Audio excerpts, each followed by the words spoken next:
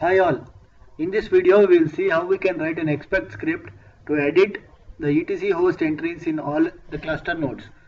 Suppose you have a cluster set up with some servers, Unix servers, and you want to edit all the etc host in all the servers from a single script. So for that you can write an expect script something like this. So what I have done is I have entered all my IPs of the cluster in one file.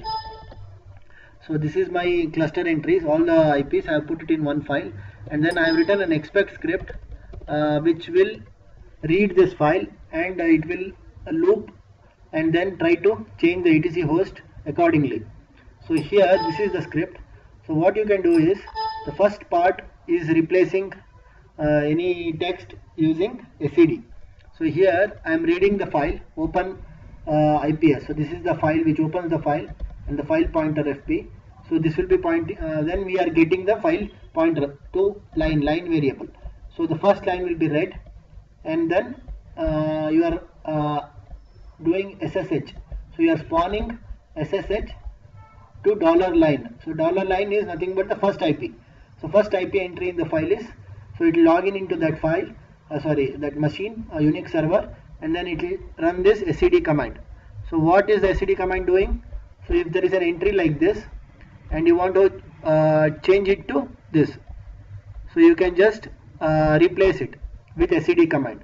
So this is the replace command and it calls the etc host file. You can see that it is calling etc host file. So you are just logging using SSH into the IP, whichever first IP it gets, it logs into that using SSH, and then it will do an SED replace.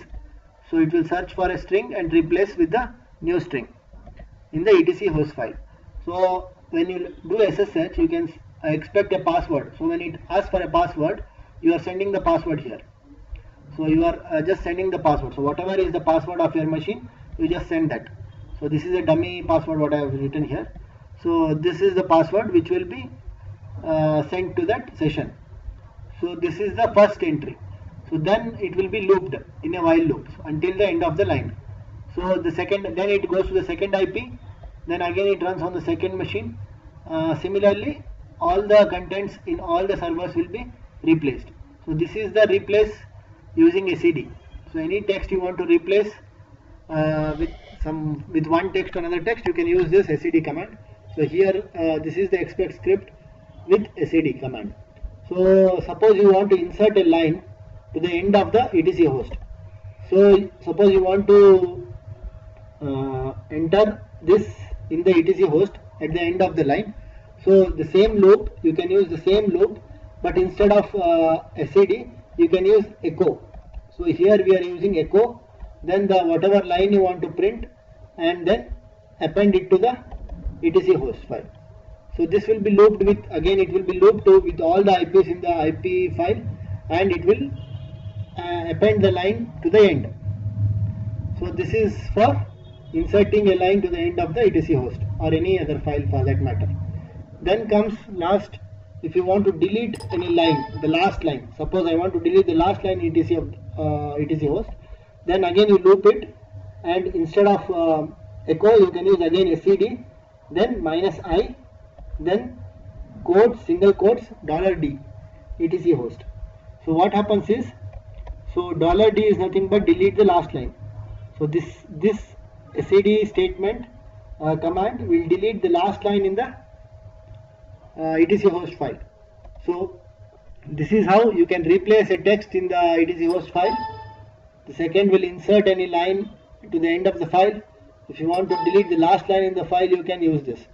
So similarly, whatever operations you want to do, you can do using this SED command in the expect script by using SSH login to the IP.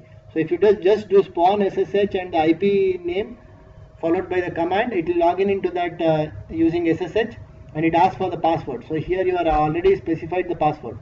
So this is nothing but it will automatically log in and it will close the session, and then it will again loop into the next server.